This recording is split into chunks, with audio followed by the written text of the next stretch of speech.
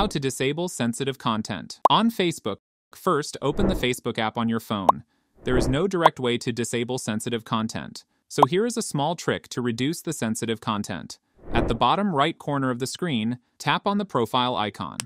Now scroll down and tap on Settings and Privacy. Next, tap on Settings. Scroll down to the Preferences section. Here, look for the option Feed and tap on it. Now in the menu, click on the Reduce.